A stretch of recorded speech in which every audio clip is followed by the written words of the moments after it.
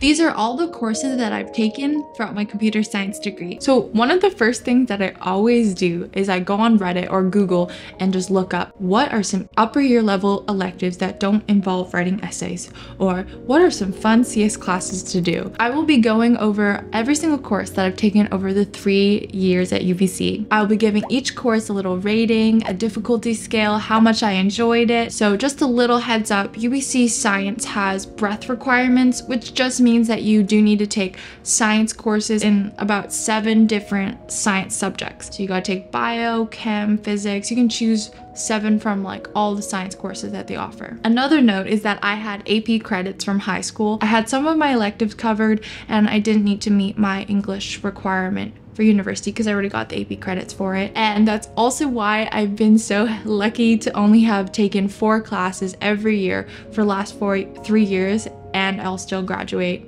on time. Well, in 5 years, including my co-op. So this is my first year, starting off with CPSC 110. This is an essential computer science course. Almost everybody takes it. The other option is to take CPSC 103 and 107 together. For starters, Gregor is a really fun professor. I don't know if he teaches it every year, but for my year, he taught it and I thought he was really interactive. I do remember that this class was notoriously a binomial distribution. Either you really understood the concepts or you didn't really. I was kind of in the middle and I felt like this course made me question a little bit about if I should be in computer science. But honestly, you can stick it out. It started out pretty slow and then it sort of started to pick up, and it kind of lost me around the trust and natural recursion and the graphs part. That's when I was a little bit lost, but I think that if you practice, go to office hours, it's something that you can really grasp. The language that they use is Dr. Rackage, which is a coding language made for UBC students, so there isn't too much documentation about it online, which is something that maybe you might find a little bit frustrating, but I think that it will really help you learn the fundamentals of coding and computer science essentials. Okay, next class is Math 100. I thought that I liked calculus in high school. I felt like I did pretty well in it, but when I got to university, that was a whole different story. There's something wrong when the prerequisite for a calculus class is having done calculus. I struggled a lot with this course. It was kind of a shock to me about how difficult it was. Also note that UBC offers 3 first-year calc courses, one that is bio-based, one that is business-based, and one that is physics. I decided to go with the physics just because I thought that it was closer to computer science. Honestly, it doesn't matter. You can take any of those.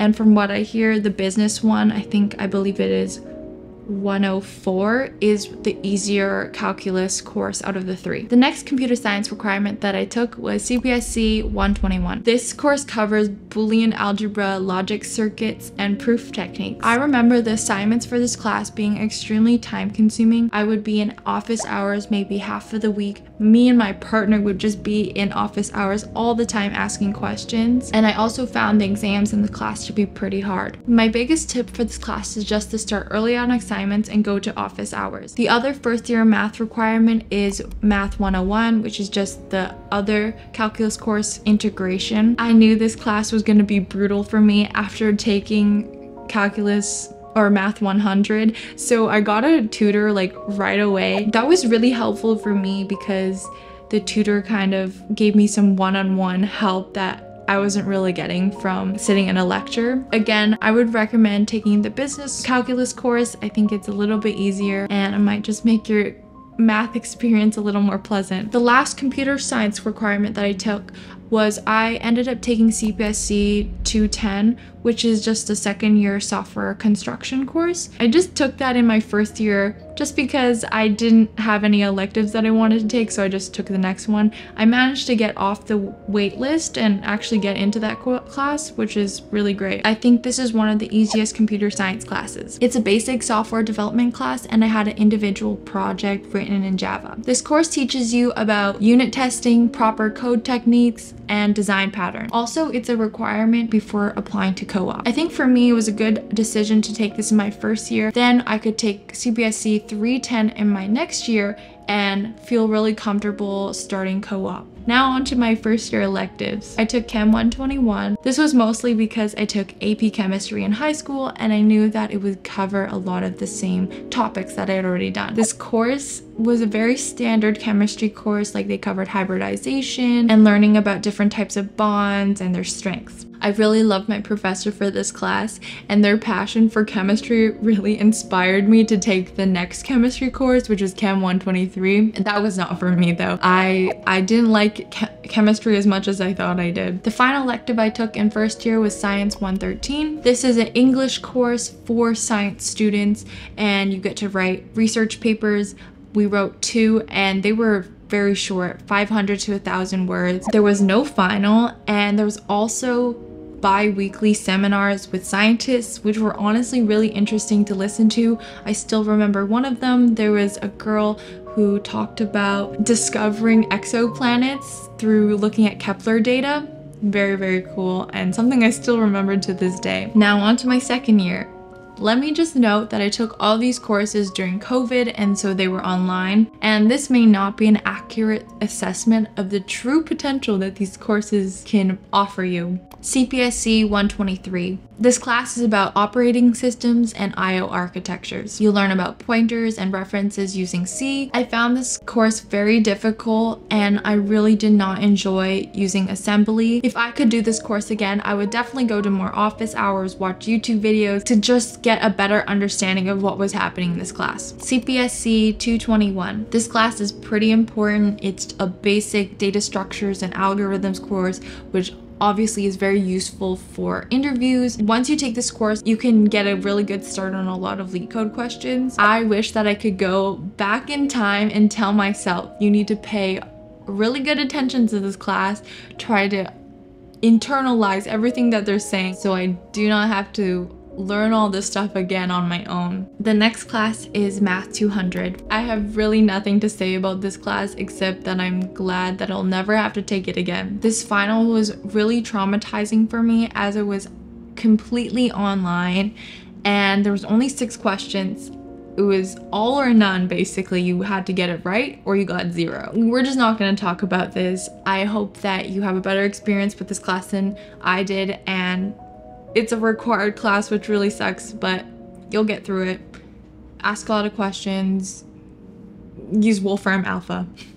One other required course is Stats 251. This is a basic statistics course. I took AP Stats in high school and I found it to be very similar to that. There was a little bit of calculus in it, but I found everything overall, including the final, the midterm, to be very fair. Another computer science class that I took in my second year was CPSC 310, which is a very important class. I think it's one of the most important classes that you can take as a software engineer. It's a software development course, and it's a really big reason as to why I got my first software position. The bulk of this course is working on a full stack application where you get to query UBC data. You get to do this with a partner, and I was very lucky that my partner had done a previous internship before, so they had a better idea of what was going on. There is a lot of work for this course, all the checkpoints and a lot of the requirements that you need, so it is a bit time consuming. I would recommend taking this with other classes that are less work intensive. And on to the final math course that you need to take to meet your computer science requirements. Math 221. This is matrix algebra, linear algebra, and math is really not for me. That's all I have to say. It doesn't really come up again later on unless you're taking graphics. In my second year, I took 2 electives, and my first one was EOSC 116. While it does say in the title that you learn about the Mesozoic period and about dinosaurs, you really learn more about rocks than you do about dinosaurs. But the professor is super passionate about whatever they're talking about, and it kind of makes this course fun. It's not a very hard course. You get to take a cheat sheet into the exams. I think that this is a very fun course that you can take if when you were younger you always had an interest in dinosaurs or like rocks.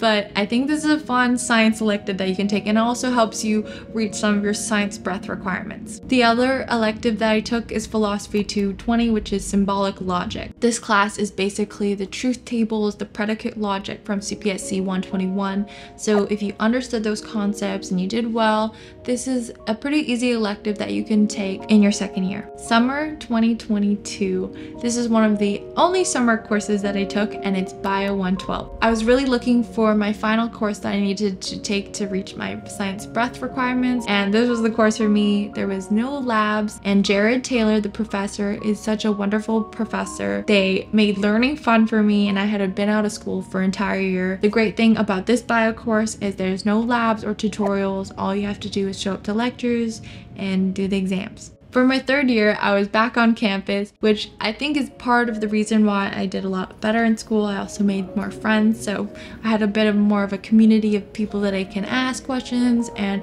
I felt more comfortable going to office hours because they were going to be in person. So a required course for third year computer science is CPSC 320. This is an advanced data structure and algorithms course. It covers algorithms like dynamic programming and greedy algorithms. This is a very challenging course, honestly. There are some very demanding assignments. I think I had 5 or 6 assignments that you get to do with a couple partners, but they're very similar to the CPSC 121 assignments where you write them in LaTeX. You gotta go to office hours a lot. The questions are pretty hard, and there's nothing really online that you can find about it. Even though you do get to work with a partner, I would really recommend trying to understand these questions very well, because many times for the exams, for the midterms, for the finals, they do pull question examples from these assignments. So it's really good idea to have a good understanding of how to solve these problems. Even though this is an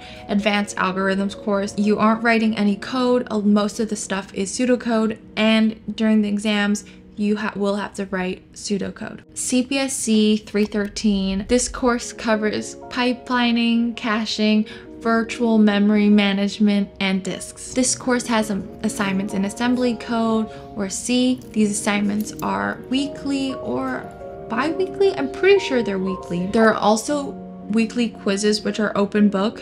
The final and the midterms were also open book, which doesn't mean that it's gonna be easy. It means that you need to understand these concepts very well. In your upper years, you actually get to take computer science electives, and these are the elective computer science courses that I took. CPSC 304, relational databases. I honestly believe that this should be a required course. You learn about relational algebra, SQL, database systems. It's a very useful course. The exams are very fair, and from the beginning they tell you that this course is not going to be very demanding as some other CPSC courses. There is a project, but you get to do it with partners, and it's very manageable. You can fit it into your schedule to get it done. The project that you get to work on is querying a database that you designed and displaying this information in some sort of front end. The next computer science course that I took was 317, Internet Computing. In theory, this is actually a very useful and interesting course. You get to learn about all the network layers, and you get to build applications that use DNS,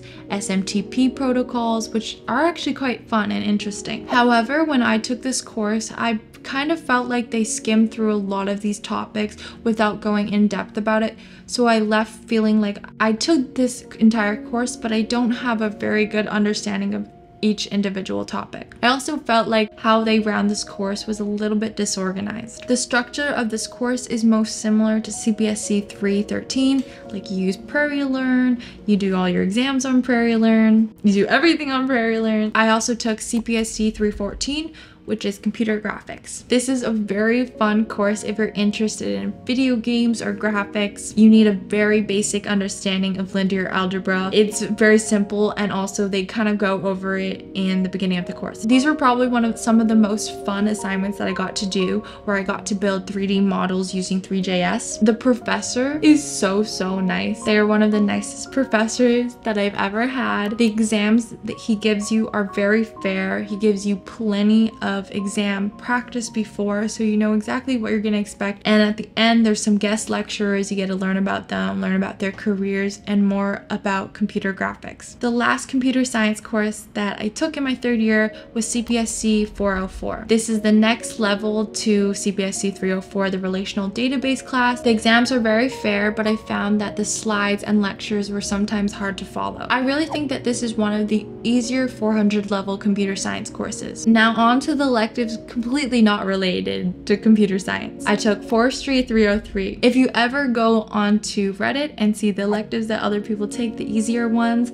this is one of the more popular ones that people take. This class is a great GPA booster. The questions for the midterms and the finals are given to you before the exams. I'll just leave the grade distribution from UBC grades for this course right here. The last course that I took is FNH 330, Introduction to Wine Sciences. This is a wine class where you get to go to weekly wine labs where you get to try 2 to 3 wines a week. You cover a lot of information about wine, like how grapes are grown, how wine is made, where wine is produced. It's honestly a little too much information, and one of the only things that I remember is that red wines is red grapes with skin. White wine is just grapes without skin. It was honestly a really fun course that I got to do with my friends. I really recommend taking it if you have an extra spot for an elective. In my last year at UBC, these are the courses that I'm planning on taking. For my computer science courses, I'm planning on taking CPSC 410, which is an advanced software engineering course. I believe you gotta make an app and you have to publish it on the App Store or Google Play Store, which is kind of fun. I'm thinking of taking CPSC 330, applied machine learning, CPSC 430, computers and society, CPSC 416, distributed systems, CPSC 344, introduction to human-computer interaction methods. I think that's more of a UI UX course. The electives that I'm thinking of taking are Econ 311, Introduction or Principles of Macroeconomics, Commerce 457, which Fundamentals of Financial Accounting, which I hear from Reddit is just a useful course for you to take. Like, you should just take it to have some financial literacy. APBI, I'm not sure what that is. Animals and Science. APBI 314, Animals and Society. Honestly, when I was looking to register for courses this year, I looked very last minute, and the day before I registered, and the day I was planning on doing research and making my work list, Reddit was down. I think the UBC Reddit page deleted their account for a bit. I was at a loss. Like, I didn't know which courses to take, so I had to ask my friend, and they had to send me their like electives list, so I kind of chose based off of that. Another course that I put on my list was FNH 355, International Nutrition. I don't know, this 4th year is gonna be fun. I will update you how all these courses go. I'm actually very excited about my final year courses. I think a lot of them are fun, and I'm excited to do advanced software engineering. I think it'd be kind of interesting to make an app. I've never made a mobile application. All right, that was all the courses that I've taken throughout my computer science degree, and also the courses that I'm planning to take in my 4th year. Let me know if you've already done your course selections. If you haven't, good luck. I hope you get into all your courses. If not, I hope you get off the waitlist into the courses that you want to be in. Let me know in the comments below what your favorite course that you've ever taken in your degree is, and like this video and subscribe. I'll see you in the next one.